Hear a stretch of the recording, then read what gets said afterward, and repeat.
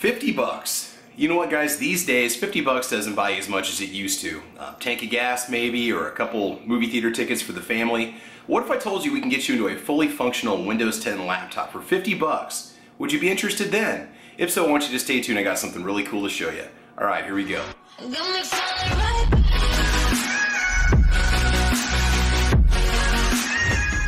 Alright guys, so what we're looking at here is the Lenovo X100e. Now if you're not familiar with this model, I wouldn't be surprised because it was originally released in 2010 and the series has evolved since then into the X100, 150, 200, etc. Now Lenovo released the X100e at a time where if you wanted some sort of a portable laptop, you had a couple options.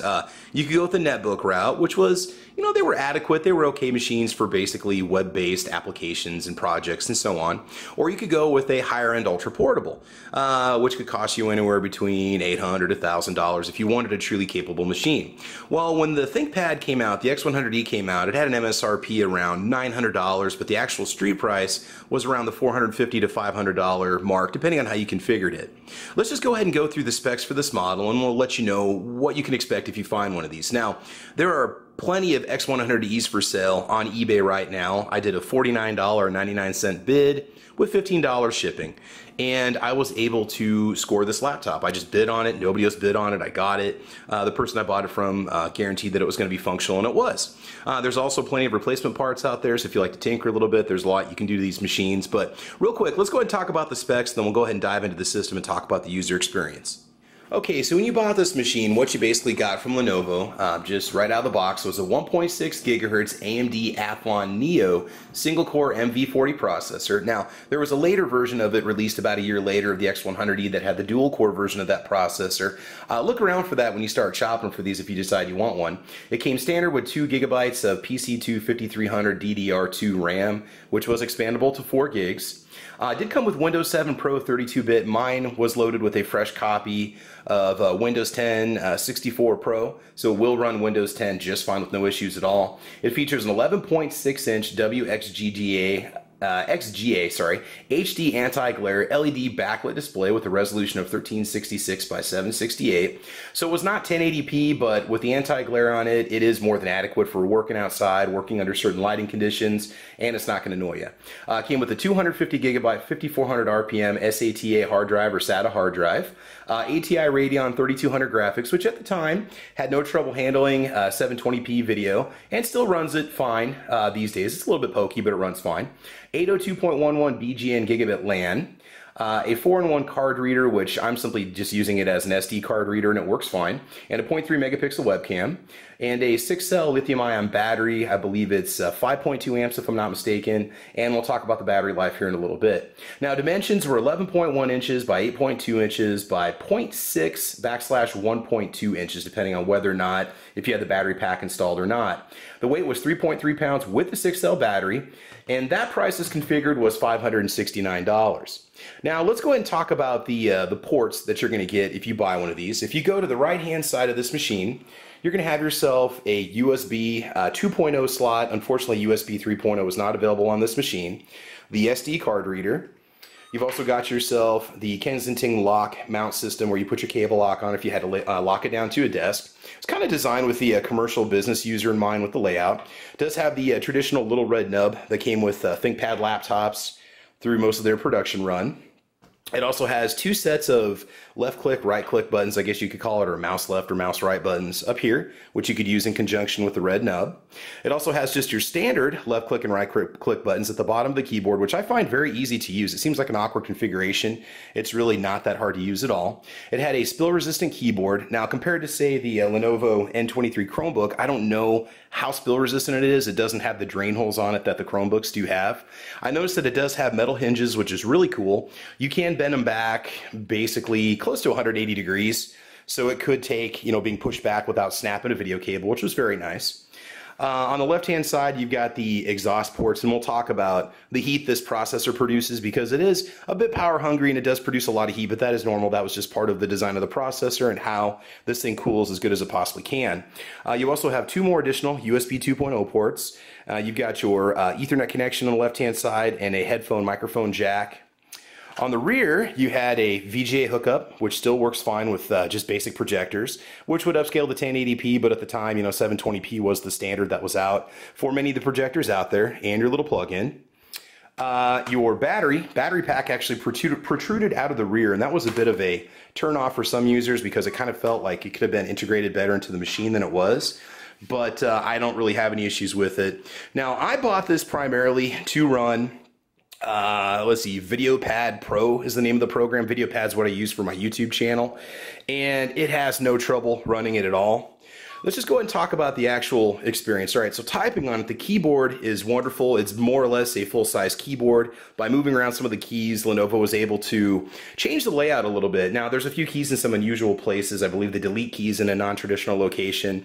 A few keys have been reversed. There's a page up, page down key right here by the directional pad, which is kind of nice. But just the keyboard is a joy to type on. You've got almost a full keystroke. It doesn't feel it doesn't flex at all. It's a fairly rigid keyboard, and it's also very comfortable to type on. Now, as for battery life with this thing, when it was brand new, it would run about 3.5 hours, depending on how bright you had the screen turned up. And it was one of those things where you can get a 9-cell battery pack for it if you don't mind carrying the extra weight, but depending on what you want to do with it, that determines what kind of use you're going to get out of it. So 3.5 hours with just your typical internet-based use. Okay, as for the actual web browsing experience, I do find the Internet Edge browser to be a little bit faster than Chrome while using it. Basic websites like Facebook or eBay, the Google Suite, stuff like that, Gmail, etc. You're going to be okay to use it with no problems. As for Windows 10 itself, if you do install Windows 10, you do get all the apps that come along with it. You do have all the different tools that you can use. It does two-finger scrolling, but it's a little bit sensitive. I'm going to go in and change the settings on it, so it's not overly sensitive. But when it comes to the apps, you're going to get everything you expect from Windows 10. And again, keep in mind that we are talking about a machine that's 8, 9 years old, so it's not going to be an absolute scorcher. But for what I bought it for, which was basic video processing using my VideoPad program, it works just fine, whether it's transferring videos from the Photos app to the desktop, which I then integrate into the video program, or even just simply viewing the videos. It runs it just fine. Even though this wasn't really designed around 1080p, it can handle high-def videos with no problems. YouTube, on the other hand, is going to be a bit more of a problem for you because with so many videos coming up with 1080p and 4K and so on, it really does tax the video card in this machine. So I would recommend that, you can watch some YouTube videos on it, but do be patient if you're using it. Otherwise, for the basic use you might have for it, it's going to work just fine. So if you just want something without the frills and you just got some general office processing productivity that you need to accomplish, I've installed LibreOffice 6.1. It's a free app, and I've been using it for years, different versions of it, and it doesn't really tax the system too much. You've only got yourself 4 gigs of RAM on tap, so it's not like you're going to be running a powerhouse machine.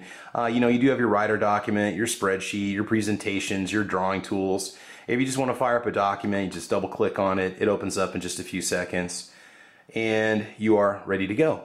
So again, if you just want the basics and you don't want to put a lot of money into it, this might make a good first laptop for a child if you just want to introduce them to the basics, but not give them a machine that's so accessible that it could cause distractions with, say, trying to get their homework done.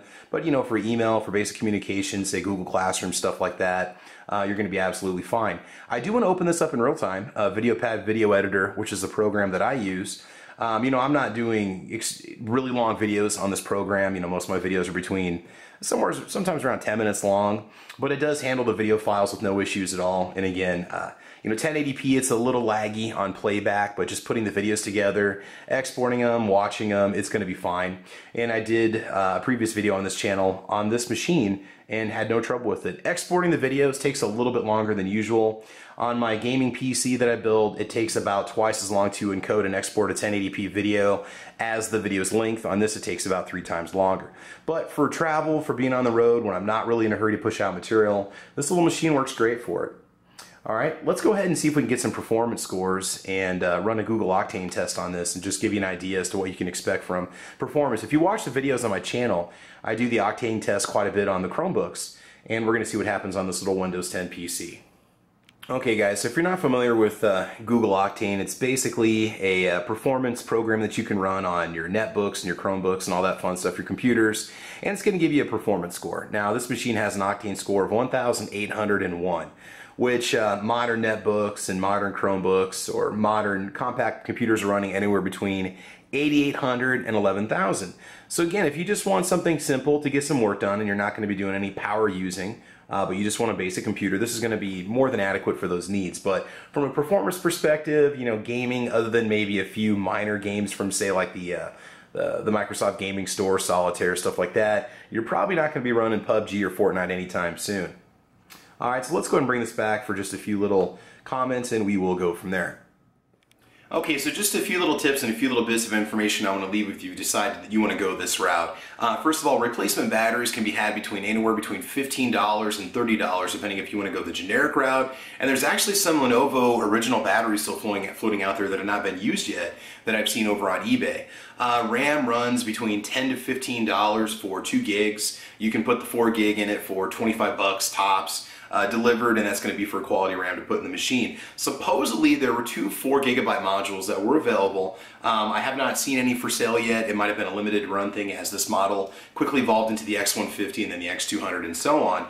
And supposedly that RAM runs about $150, which would be a lot of money to drop in a system like this. It would make it a much more capable machine. Now, if you're somebody that likes to tinker, you can get yourself a hard drive cloning program for a couple bucks. You can get yourself a solid state drive, an SSD drive, say 128 gig or a 240 gig, 250 gig solid state drive, and you can install it in this the case with very little modifications at all.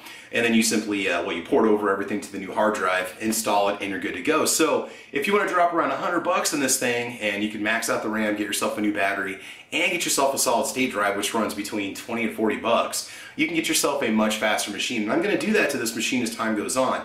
We'll drop a solid state in there. Now, it does not have HDMI out, and that was one thing that surprised a lot of people, but Lenovo essentially marketed this as a business class machine, as like a bulk enterprise machine to distribute to the office. And the majority of the presentations people were going to be doing on this at the time, back in 2010, were just done with VGA hookups, and HDMI had not become the standard for projectors like it is now. So you're not going to get the HDMI hookup capability that you might have had before, but it's still just a fun little machine to play around on. The keyboard's a joy to type on, and just to get basic work done, you really can't go wrong. So that's it, guys. The Lenovo X100e ThinkPad. Okay, cool little machine. Check it out.